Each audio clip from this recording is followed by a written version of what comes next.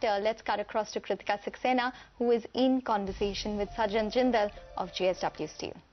You said he's gradually now upping the game, trying to attract investments. But specifically on Rajasthan, do you believe that the state has done enough to be able to increase the ease of doing business, ease of setting up business, and ease of simplifying taxation norms over here? As I said, every state is trying to woo investors to come and invest in their states, which is a very positive thing and very welcome sign for industries to get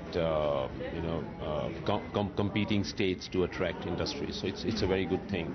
Rajasthan has done quite well to do this resurgent Rajasthan to attract investors.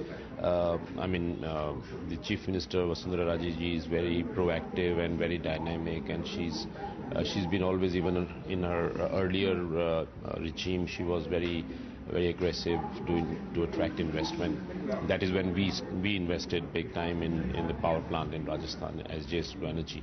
So I think it's a good thing to happen to the state as well as to the industries. Okay. So in terms of expansion specifically, are you committing a larger amount of investment for Rajasthan? And over and above Rajasthan, have you identified specific areas that you are looking at capital expenditure in? If yes, how much?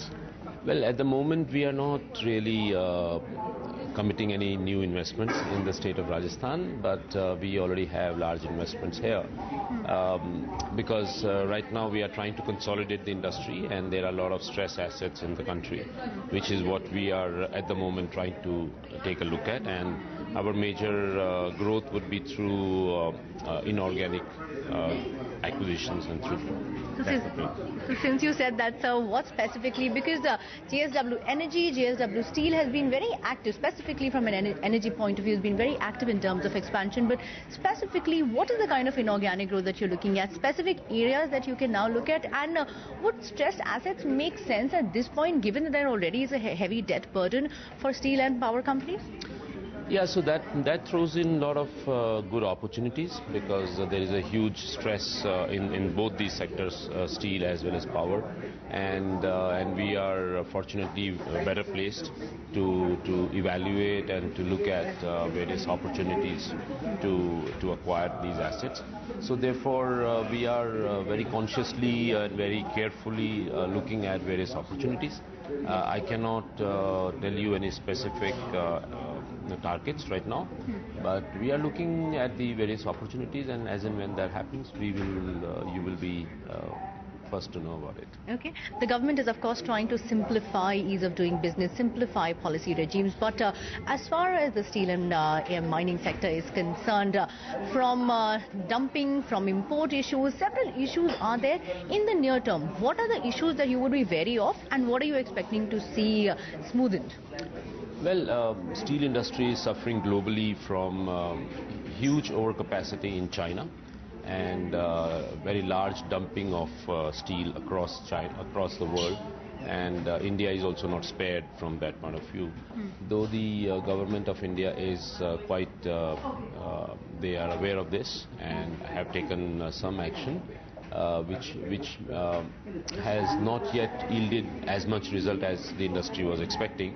So now we are again taking it up with the government, and we are pushing very hard with the government to see that the steel industry, which is a very basic industry for our country, which needs to be protected, because if we have to grow steel industry, then steel industry must be profitable.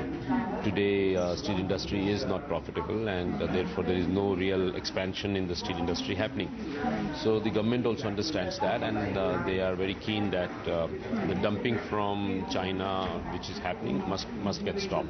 So we are also working with the government to come in with the anti-dumping or safeguard duties on every product across the steel basket.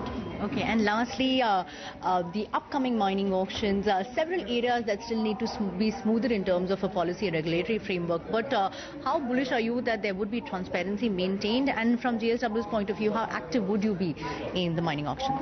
Well, this government, as in when it came last year in 2014 May, one of the first bills that they passed was the mining bill, and I was very happy that This government sincerely wants business and transparency in business, and therefore they quickly brought in this amendment to the MMDR bill.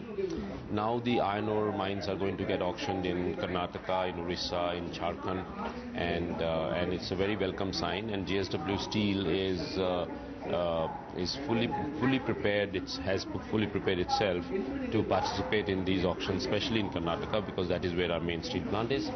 But also we will look at acquiring iron ore mines also in Orissa, which can feed our Maharashtra plant. So we are very keen and we are very keenly awaiting these auctions to happen. And my information is that before March, a few mines will come up in Karnataka and also in Odisha. Any capex for this, or would it be too premature? Yeah, I mean, whatever it will call for, we will be doing it, because it's very critical for us to have our own captive mines. All right, sir. Thank you so much. Well, that was Sajjan Jindal speaking at the Resurgent Rajasthan Summit. That's